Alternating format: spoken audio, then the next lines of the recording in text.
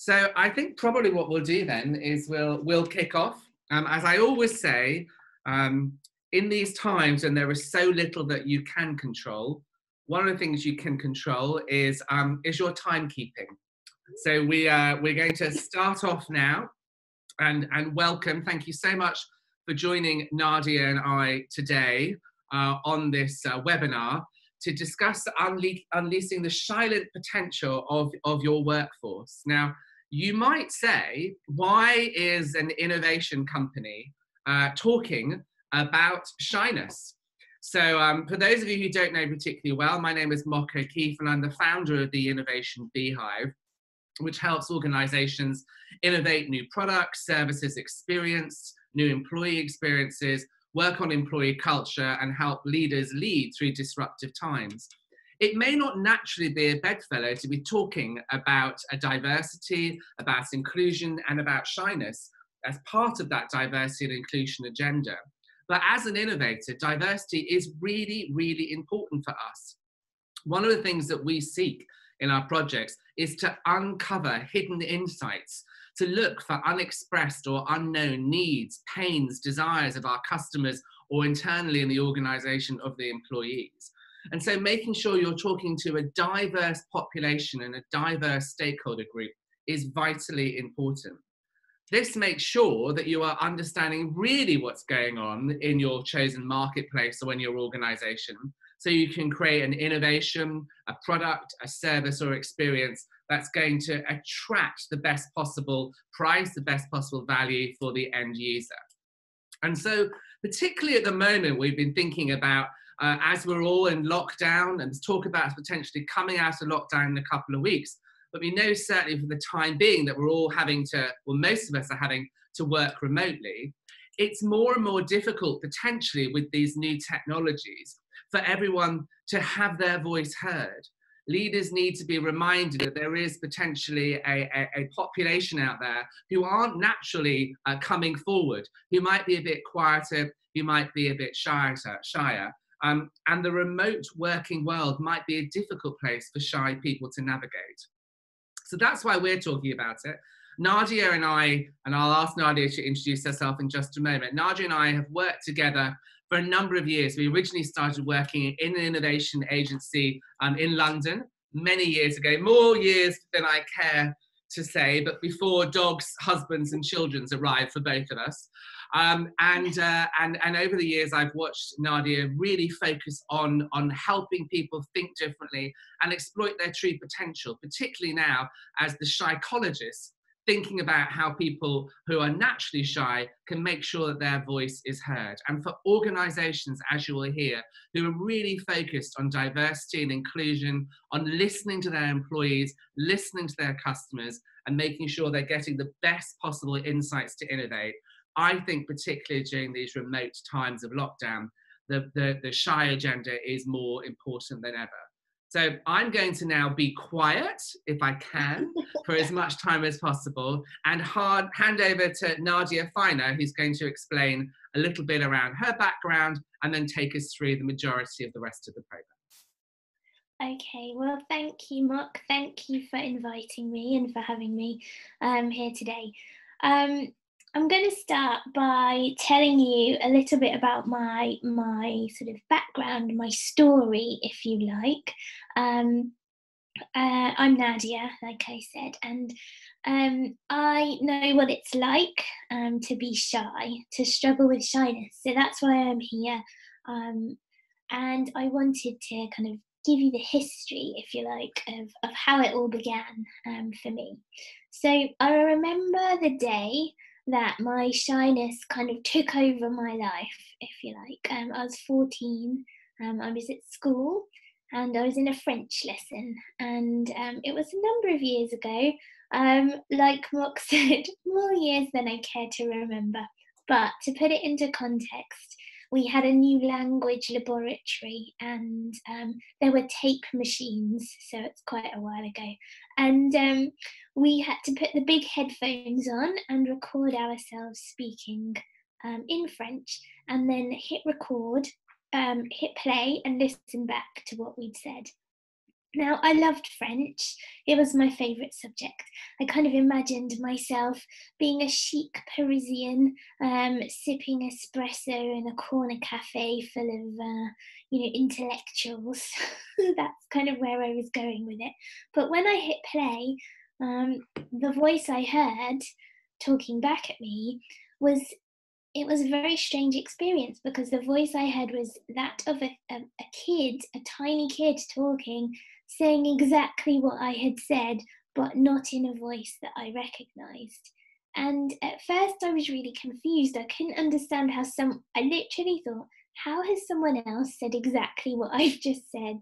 Um, and then my brain kind of joined the synapses, I suppose, all the connections together, and I realised it dawned on me in that moment um, that voice, the little voice that I heard that sounded like a tiny kid, was me.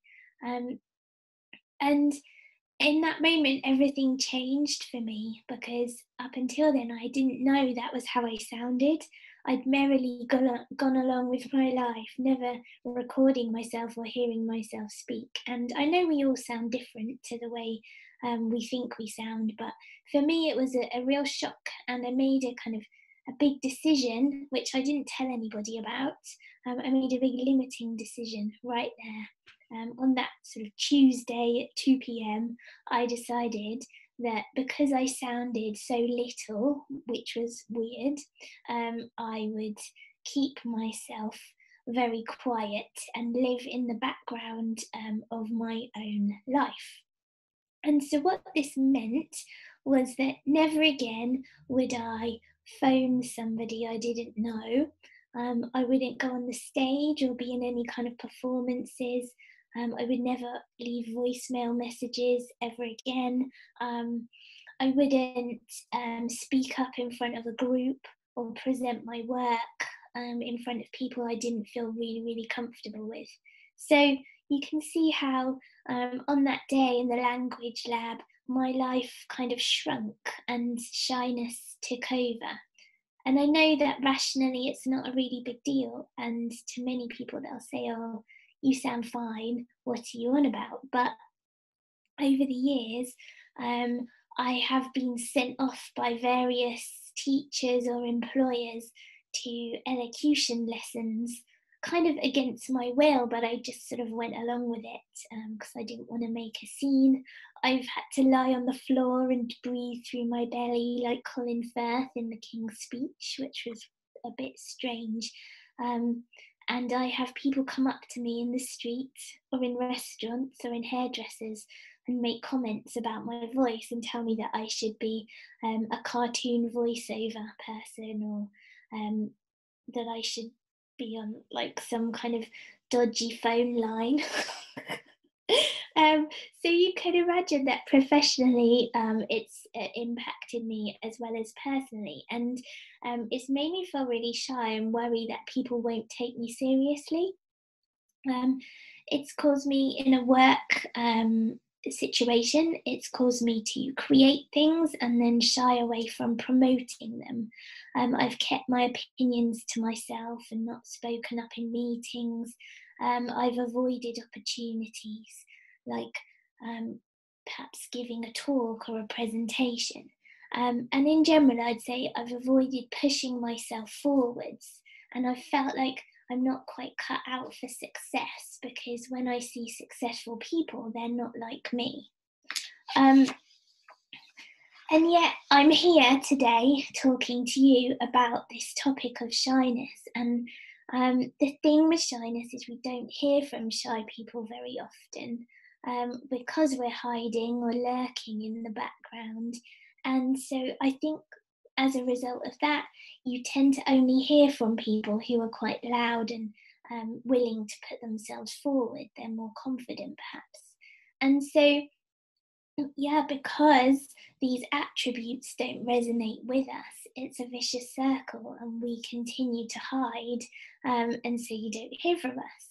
So that's why I'm on this mission, really, to take action and to try to do my bit for shy people, to represent us and be a kind of champion for us, if you like, because nowadays I do feel able to give presentations and talk in front of people. I've learned to handle it and to take steps forward, so I can be here and talk about this subject. Okay, I'll get really nervous, but I can do it. And so, yes, that's why I'm here today, and we're going to talk about shyness in general, and we're going to talk about what you guys can do in your organisations to hopefully help your shy people to shine. So first of all, I have a question. Yeah, we have a question, don't we, for the audience. So I'd like you to answer, what percentage of the UK population do you believe considers themselves to be shy? And you can answer the poll. We've gone all interactive, so you can choose whether you think it's 7, 27, 47 or 67%. So everybody get involved. We can see the numbers coming in now. We'll reveal them shortly. Oh, it's like X Factor. Yeah, exactly. Haven't got the music. Yeah, no singing. That's definitely something I'm never going to do. So I think we've had most people vote now. So okay. Nadia, I will share the poll online and you'll then be able to discuss the results with our delegates. Okay, so it's come out that the majority of you guys think that 27% of the population considers themselves to be shy. Well, in fact, although we don't talk about shyness very often, you'll be surprised to hear that 47% of the British population consider themselves to be shy, but 10% of the population considers themselves to be very shy. So you can see how nearly half of us have shy tendencies, and then 10% of us are very shy. And in the younger people, in people who are 16 to 24, 17% of them consider themselves to be very shy. So that raises all kinds of questions, doesn't it, about whether shyness is actually on the increase, whether there's things like social media and technology, maybe Instagram would be a big culprit, perhaps, that are making young people feel even more shy than people were traditionally. So to date, let's go on to the next slide, shall we? Okay, yes, this one. So we don't really talk about shyness, but as I've mentioned, 47% of the British population are shy. And so it seems to me that if 47% of us are shy, how big's the silent potential in your organisation? The discussion to date around diversity and inclusion has focused on demographics, things like gender and skin colour, education, social mobility. But what about the way we think, our behavioural preferences? In order to solve the trickiest problems and get to the best ideas, organisations need a mixture of personalities, a mixture of preferences. They need cognitive diversity in order to function and succeed at the highest level, particularly in challenging times like these. I think that diversity is about making sure everybody is represented and everybody is heard, and yet the quietest voices are often ignored. Like we see here, 47% of the population are shy and 10% are very shy. And if shy people are not comfortable speaking up, then they're silent, and that can lead to them being underestimated or overlooked. They probably shy away from things like networking, presenting, speaking in meetings, or even public speaking. They might find it hard to butt in a conversation, perhaps in a meeting where everyone's talking over each other. They find it hard to big themselves up, to share their ideas, to say yes to opportunities and call out when something's wrong. And all their ideas and insights stay hidden. That's the silent potential in your organisation. And that silent potential could be costing you millions. It seems to me that you could be missing out on a lot of the good stuff. If every time you run a meeting, say 10% of your people might be silent, and every time you run a brainstorm, 10% of the ideas might not be shared. And every time you face a challenge in your organization, 10% of the solutions might remain secret or silent. And I think it could just be that it's not even any 10%, it could be the best 10%. Because shy people are actually, I think, shy people, shyness is not just a problem or something to be fixed. We have superpowers. Okay, we'll come on to those in a minute. So I want to know from you guys how shy you are. And we have another poll here. Let me launch the poll. With some questions, drum roll please. I want to find out whether you guys fit into any of these categories and how you feel about shyness, whether you're not shy at all, a little bit shy in certain situations, shy to the point where it holds you back, or maybe you have social anxiety, which is a really extreme form of shyness. The votes are coming in. Yeah, I love these polls, they're so fun. Okay.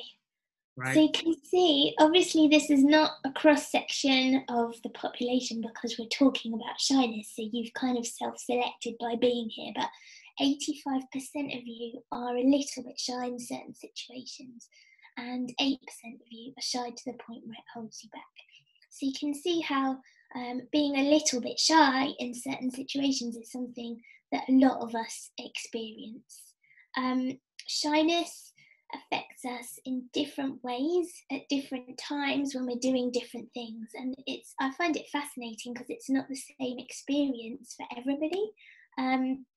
So some people will be shy, like I said, on the phone or giving a talk, whereas other people are shy perhaps in a party or even with their friends, with their families, and it can come and go in different ways. So it's a really fascinating subject, and I'm really enjoying kind of digging into it and understanding more about it. But let's come on to the next slide, because I mentioned that I think shy people have superpowers, and this is something which is a little bit more controversial, because we tend to say to people, stop being so shy, or don't be shy, come on, don't be shy. People say that to me all the time, but shyness is potentially part of who we are. It's our personality, it's the way we behave, the way we think, and there's an upside to it. I believe that shy people don't need fixing, we're not broken, and that we do have these special skills like, and these are kind of coming about because we're not always talking, and we take a step back and we're observing, we have world-class listening skills, we make measured, considered decisions because we have a really strong internal dialogue where we're thinking about things for a while before we speak out loud. Shy people have an aptitude for uncovering key insights, and this is really important, particularly in innovation. We have creative brains full of ideas. The challenge is just getting us to communicate those ideas. We have high levels of concentration and the potential, I believe, to become really strong leaders in complex situations.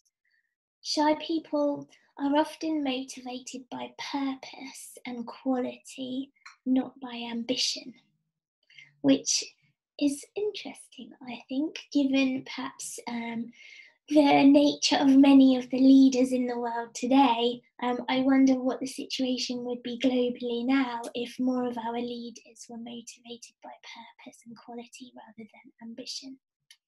And shy people have a talent for building meaningful connections and relationships. We might not have the biggest number of connections or be the most well-networked, but the people we do connect with, we know on a deeper level we get to we listen to what people have to say, and we form deeper relationships. Quiet people will often give you breakthroughs in your business, but without the psychological safety, without the support that they need to feel comfortable, they won't contribute. And I think that now more than ever, we need shy people to speak up because of everything that's going on in the world. We need to hear their ideas and insights. We need to understand what their solutions to problems might be. So it's really important that we learn how to support shy people so that they can shine, even in a very noisy, challenging world. Right, let's go on to the next slide. Okay, so we're going to talk about what leaders can do to unleash the silent potential in your organisation. But before, go back a bit, Michael, just wanted to say something. Before I go on to the next bit, I want you to think about the fact that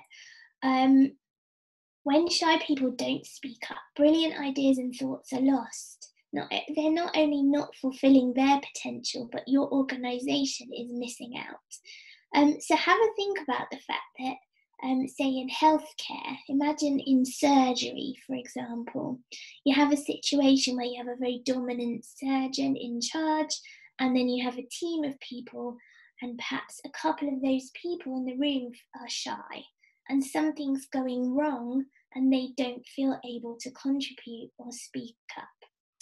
Well, it turns out, according to research, that in healthcare, a failure to speak up is an important contributing factor in communication errors. Now imagine aeroplanes. It turns out that plane crashes are often caused when co-pilots don't speak up, when they don't feel able to perhaps question the captain's judgment or share something that they're worried about or that's going wrong. And there's been story after story of planes going down and people actually dying because someone who's a little bit shy was unable to voice their opinion. It seems that in complex situations, this dominance dynamic doesn't work. It makes it harder for people to be heard. And when you have a range of voices and perspectives, you maximize your collective intelligence. So this is really important. And it surprises me actually that people haven't really talked about this very much before. Okay, so now we're going to talk about what you can do, and we're going to do a little exercise, aren't we? Michael, do you want to talk us through this? Yes, so I'm going to actually probably ask my colleague Joe to come and help us as well. So Joe, do you want to come and say hello to everyone? Hello. So thinking about what Nadia has explained of her personal journey, and we've had a lot of comments in the comment box, Nadia, people who are really enjoying it, really appreciate you sharing your journey, your insights, which is lovely already. Thinking about what Nadia said around what we're missing out in terms of potential. We were just wondering, before we go into some best practices that Nadia and I have seen, are there any examples or that you've seen in your organisation where leaders have consciously sought to unleash the silent potential in their organisation? Or do you have any ideas what leaders could do? And we want to try and make this a little bit interactive. So we're going to move to our whiteboard functionality, which Joe's going to help us with. And if you want to share anything in the comments, we can then transfer them on the whiteboard, and we can then see, using the wisdom of the crowd collectively, anything we've observed to encourage the silent potential of the organisation, or any ideas that we have about what leaders could do to unleash their silent potential in their organisation. So a bit of innovation and idea generating. So we've got one here from Anthony saying an anonymous box for ideas. Yeah, absolutely. So because people contribute through different medium, not having to speak up, but being able to write your idea might be something. Nadia, as we go along, any comments or bills would be fantastic. Yeah, I really like the kind of anonymous thing.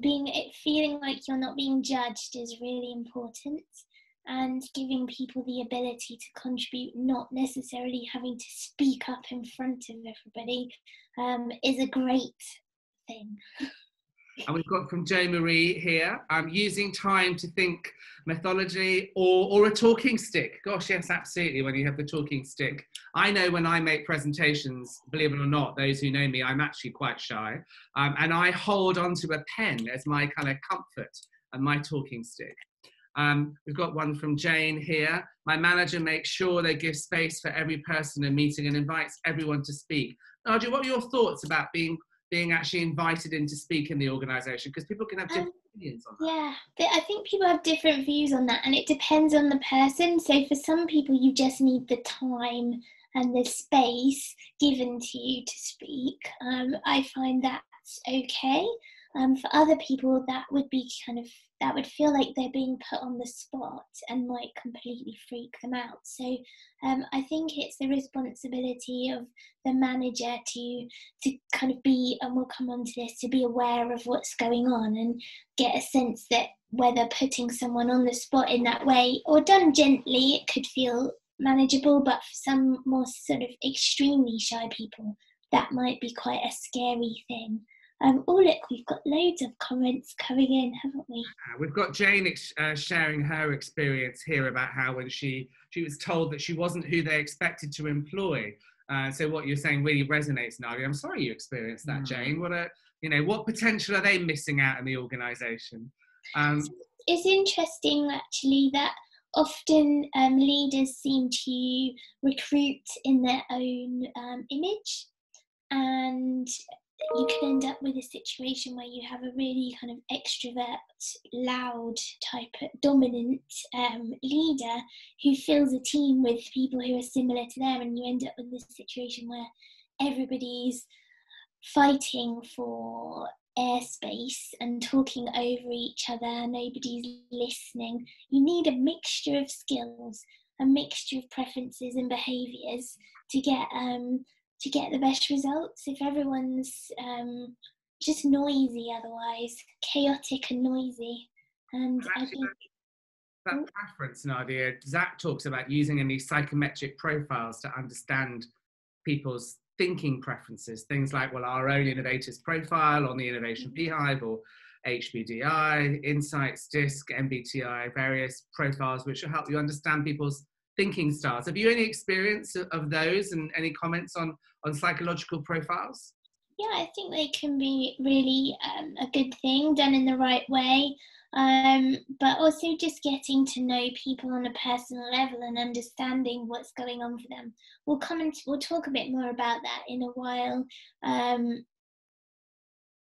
Listening to people and being aware. Oh yeah, here we go. Asking a shy person for their thoughts and ideas, follow up the next day. Yes, they would have had more of an internal dialogue. Yes. And Nick's talked here about actually giving specific quiet time to think about a subject to be discussed at the start of a meeting. So calling out, actually, yes, we're going to have some specific time here. What are your thoughts about making everyone being silent, giving time for reflection? There's not enough quiet time. It seems to me we go into meetings and everyone just starts talking immediately, when actually I know that, I think it's Amazon does this, where they do a reflection at the beginning of a meeting, and that really encourages people to have thought through what they're going to say, and it moves us away from speaking for the sake of it and puts people on a more even level. A couple of people, Catherine and Jo Marie, have talked about letting people know in advance what's topics. That might play into that quite well, wouldn't it? Yeah, shy people do a lot of deeper thinking. We like to be prepared. So if we know what's coming up, it reduces the feelings of being put on the spot, because we've done our homework and we're ready, and we perhaps have some notes with structured points that we can follow. So even if we're nervous speaking up, we're not going to lose our thread or get all kind of wibbly in a pressured situation, because we've thought it through.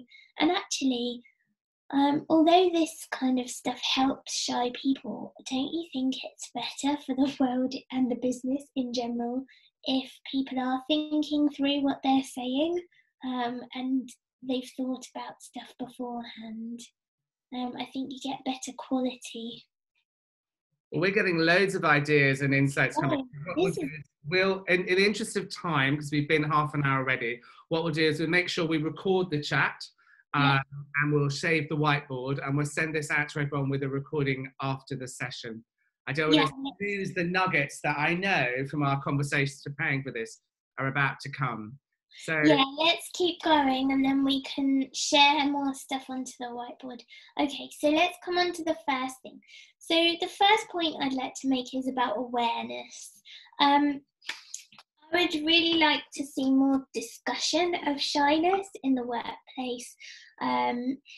Events, talks, the kind of thing that I do in organisations where I go in and do a talk, and bring the subject of shyness out of the shadows. Running stuff like workshops or even having your very own Shy and Mighty society in an organisation where people can go and be part of something, and the shyness is part of the discussion, it's on the agenda. In terms of on an individual level, I think looking out for shyness, just being aware that it's a thing that lots of us have as part of our personalities. And I've had some quite upsetting conversations with people over the years, not just about me, but about other shy people, where managers have said, oh, this person's so frustrating, they don't, I ask them to do something and they just don't do it. I don't understand why they don't just phone up this person. I keep asking them to do it and they keep sending emails instead, or they keep avoiding the thing. So being aware of shyness, you start to understand that maybe there's a barrier that somebody's facing, which to you is unimaginable. You don't get it. You don't see why they might have an issue with that thing.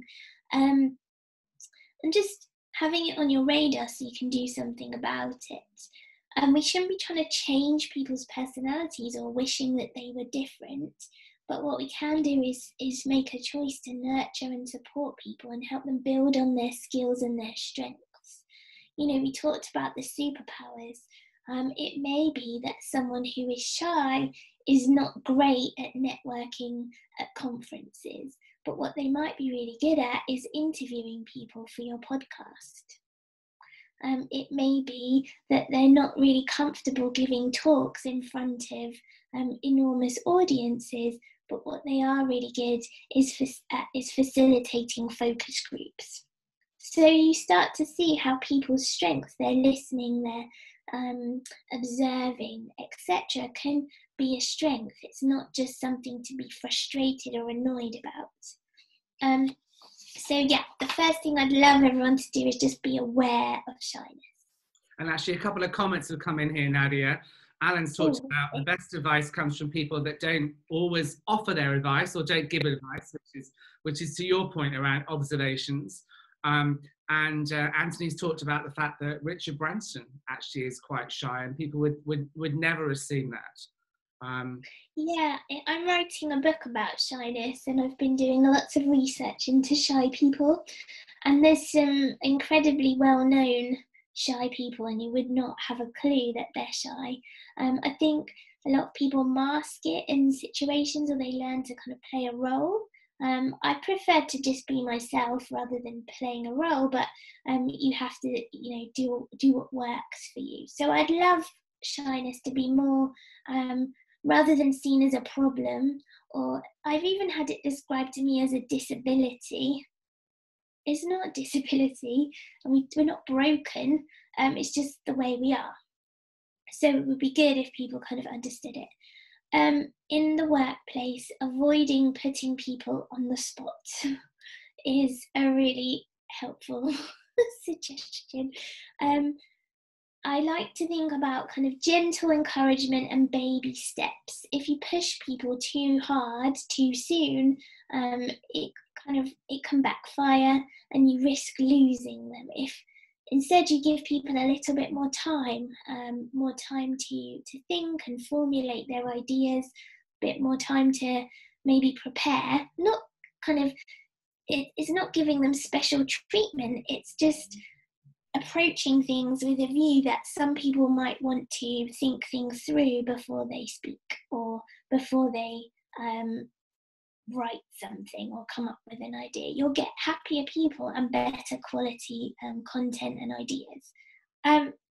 The written word, using the written word, shy people like writing because we can think and we can formulate things and go back and change things, and you'll get better quality work when it's written down than if you put someone on the spot, particularly if it's in front of people and you're kind of encouraging them to sort of speak up, go on, we haven't heard from you. That can be quite scary. Whereas if someone submits something in writing and you can read it out even on their behalf, that's a good way of doing it. Okay, being comfortable. Shyness and comfort work well together. When you feel comfortable in a situation, you warm up and you feel like you can contribute. I'm not shy around my friends, the opposite. I'm not shy around my family. I'm completely comfortable with them. When I'm in a team of people, once I feel comfortable with them, I'm not shy at all. And that's the same for a lot of people. So giving your people time to warm up. If you have someone new in a team or in a new situation, just being aware that they may need time to become comfortable and to relax. You can do things like having a buddy system in place, or just allowing people a bit more time to get used to a new environment, a new team, a new situation. So for example, now that we're all moving to Zoom, I imagine that for shy people at first, it all seems a bit, what's going on? It seems unusual. I'm not sure what to do. I feel awkward. They're all looking at me. There are cameras. But if you allow people time to warm up and you understand that it's going to be like that for them, they'll relax.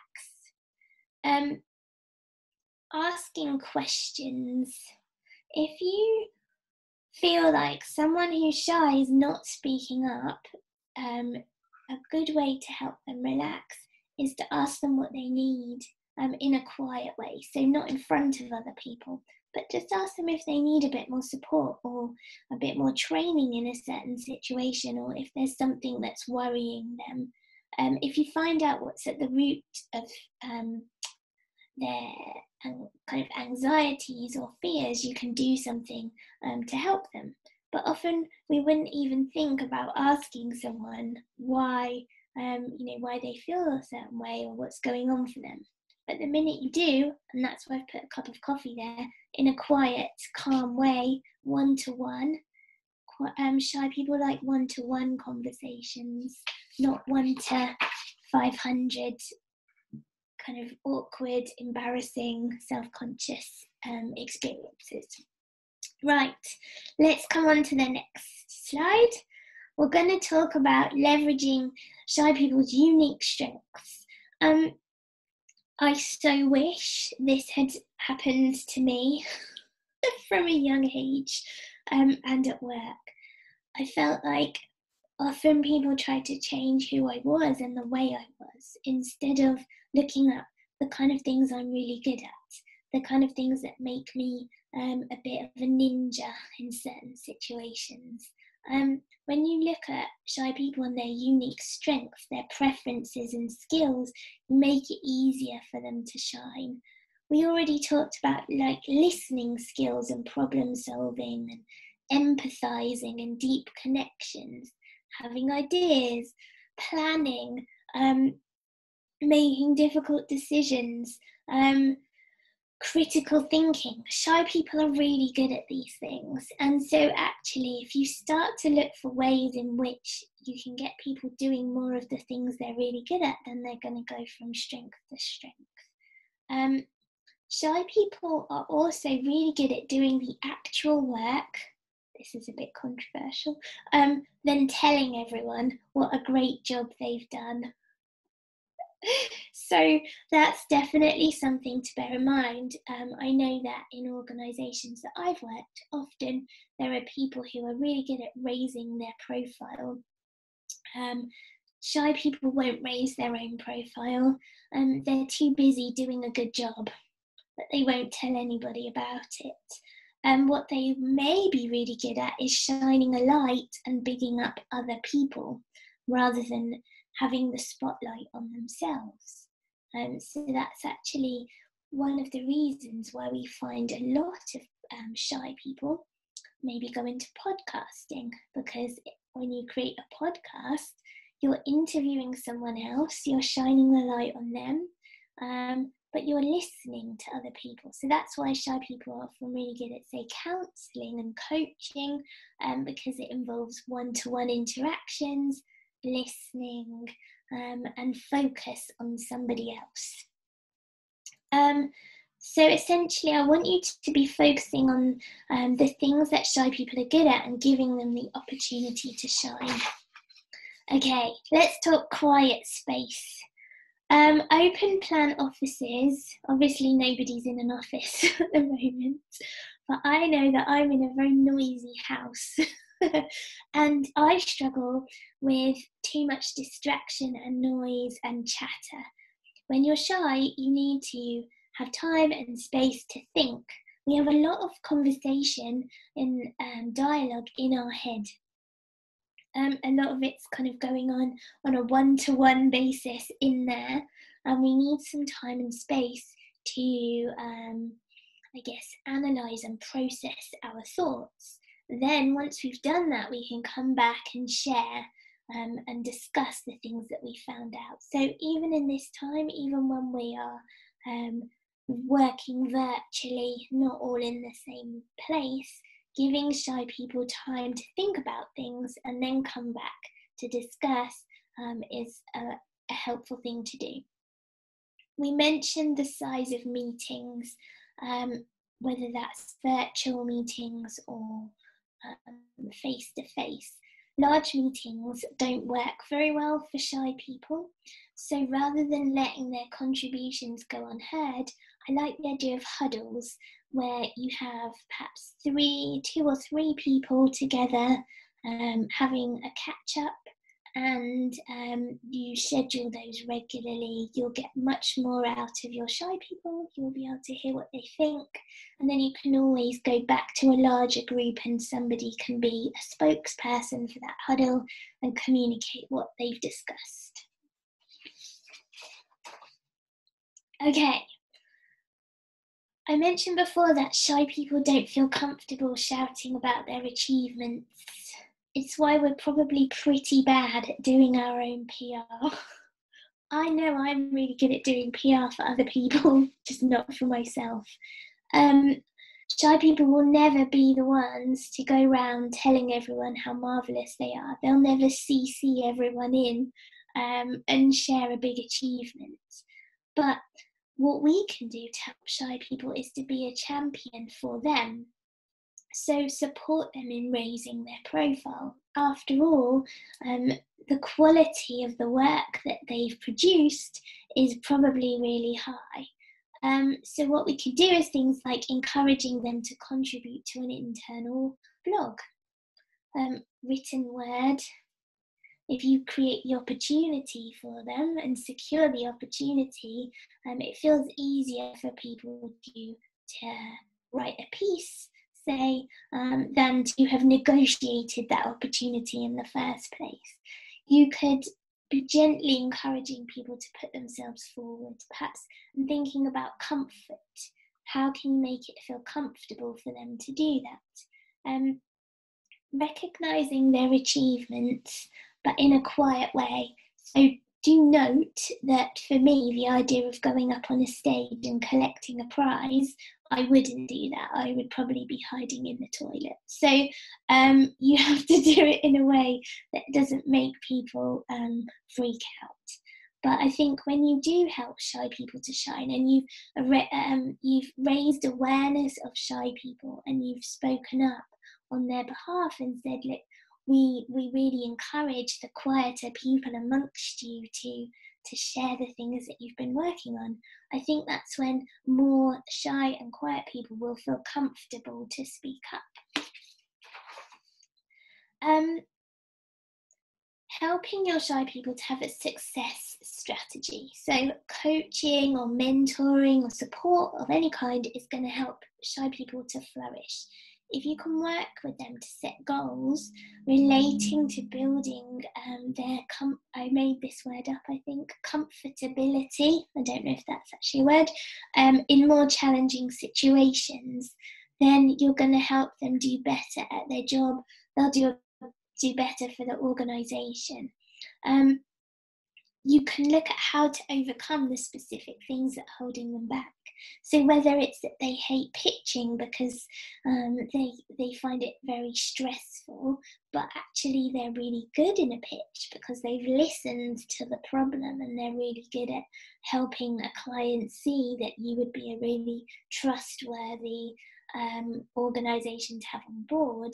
How can you work with their shyness to get their strengths, to bring their strengths to the fore? If you don't have the expertise to do this or the time, then bring someone in who can help you. I know that personally, if someone had sat down with me and had this conversation maybe 20 years ago, things would have been very different. Instead, I always felt like I was kind of fudging things and faking my way through situations rather than admitting that certain things were difficult for me and then putting a plan in place to move forward. The thing with shyness is that it's about consistent action. It's not enough to go on a one-day, 2-hour course and just change your personality overnight. That's not going to work. It's not a good idea. Instead, if there's aspects of shyness that are holding people back, you want to help them take consistent action. I always think about baby steps. It's about building up. If you were going to work out, you don't just run a marathon in a day or start lifting Olympic style weights in a day. You build up to it, and it's a bit like building your bravery muscles.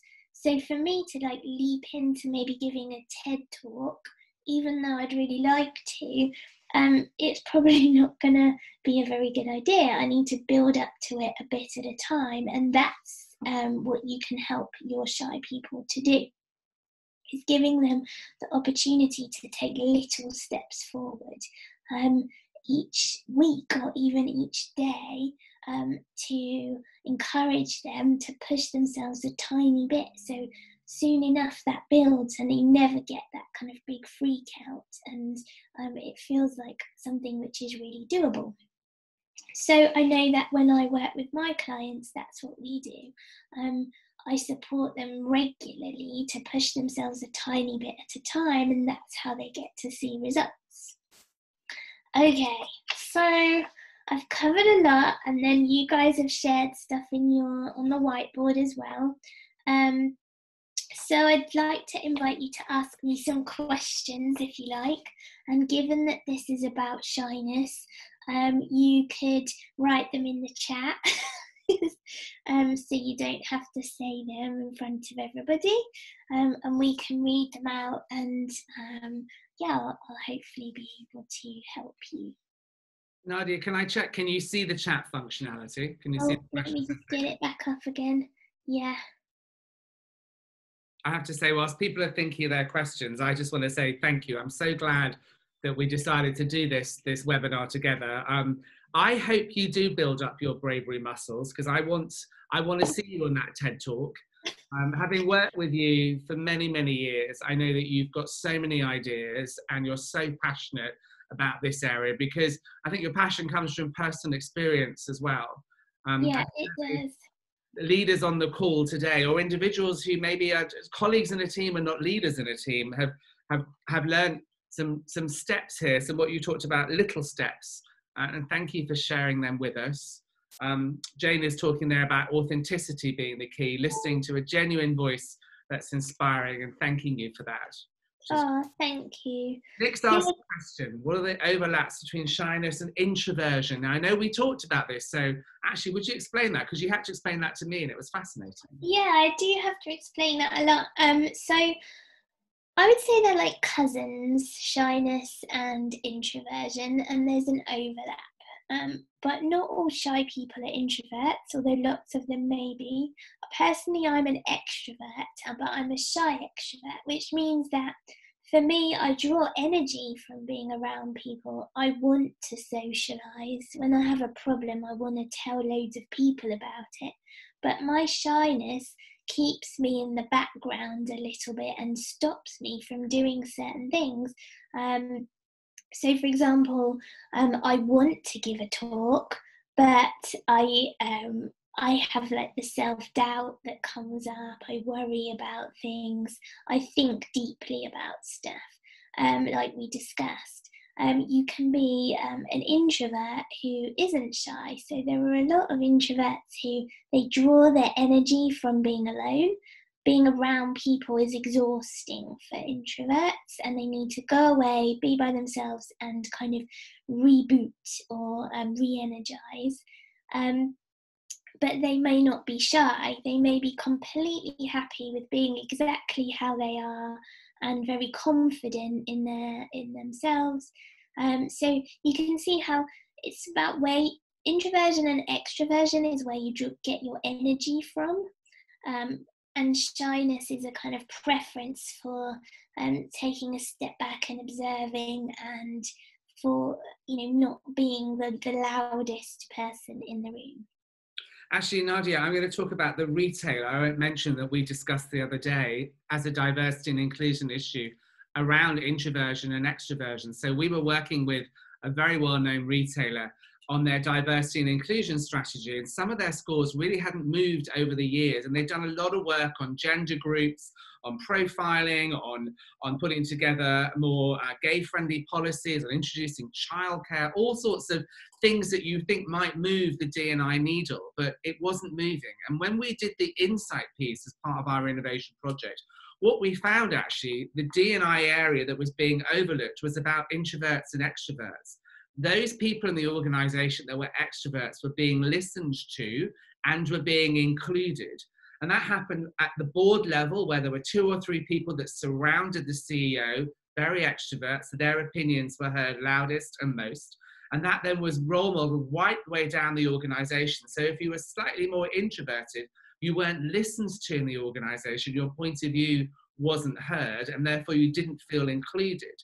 And once we highlighted this as part of their D&I strategy, it changed the way they viewed introversion and extroversion. They did a lot of work to try and address it and found a movement in their scores. Bronwyn's asked us some advice here actually about presenting skills. She does a lot of training for people in her organisation.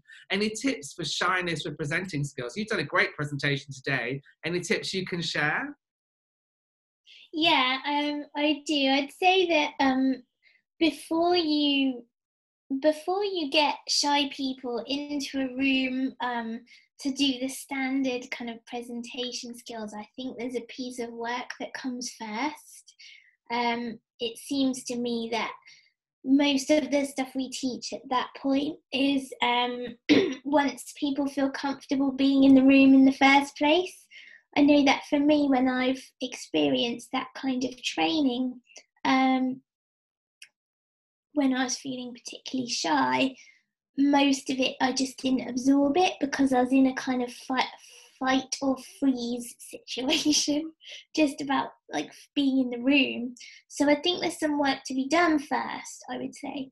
The thing that helps me when I'm about to give a talk, because I do a lot of speaking now, but I've worked on it, for a number of years, so it's not something that I just immediately was able to do. It really helps me to think about my purpose. If I think about the people I'm helping and the fact that if I don't do what I'm about to do, I'm not going to help them. They won't get to hear what I have to say, not because I'm amazing and I'm the best person to share it, but because I feel like I can do something to help even one person. Then that purpose is what kind of sees me through, because it's bigger than me. Shy people respond really well to having a big sense of purpose, something that's not about us, because then we can shift our focus away from our fears and the way, like the sweaty feeling that we have. It's bigger than us. Okay, so I hope that helps, Bronwyn. Alan's asked a question here around, which I think is very pertinent. So do you have any tips for reframing the very common corporate tendency to most value people who walk the talk, i.e. they must be able to deliver on an idea rather than contribute to the formation of that idea, and then perhaps step away from the implementation because it's so public? Any thoughts on how we can value the contribution that shy people make and know they may not want to execute it publicly? Yeah, I think that kind of culture comes from the top, doesn't it? And I think there's a culture change piece that needs to be done from the top level, which makes it clear that it's not just about the people that maybe sell the idea. It's a team effort, and I think when that change, like what you were expressing about the work that you had done, it needs to come from that top level and then filter all the way through, rather than expecting it to kind of change one person at a time. I think that people walk rather than contributing. Okay, so but within a team, I do think there's stuff that you can do to make it clear that everybody contributed. So for me, this reminds me of, in a football match when some football teams only praise the goal scorers. So if you're a defender, it's like you're completely overlooked because you didn't score the goal. Whereas other teams understand that it's about passing and it's a team effort, and the ball would never have got to the striker if it hadn't have been for the people at the back. So within a team, it's how you reward success and the way you talk about team roles. But I do think there's two things there, the team and also top level. But yeah, it's a common problem, like you say, Alan, that people people who are shy will tend to do a lot of the work and then just go, there you go, and then stand back and just sort of avoid getting involved at that point. Well, we've been very involved today. I'm gonna draw our session to a close and echo a number of comments on there, Nadia, where people have thanked you for being so brave and sharing your personal story. I know that having worked with you both in an innovation agency and then worked together the last couple of years, how important diversity and inclusion is for innovation, and how, particularly when we're all working remotely, making sure that you're thinking of the silent potential in the organisation is more important than ever. If anyone's interested in hearing more, you can see contact details for Nadia there and myself.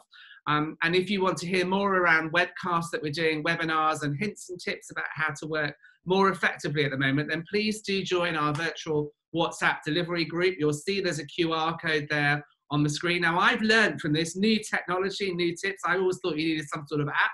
You literally just turn the photograph, the camera on your phone, point it towards the screen now, and you should be able to join our virtual group.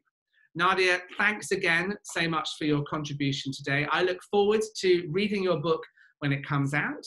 And we will make sure that we send a recording of this to everyone who attended today, as well as the whiteboard. And Joe is going to help me make sure that we record the webinar chat so we can keep a record of that as well.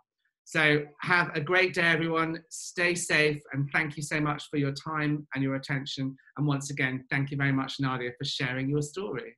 Oh, thank you.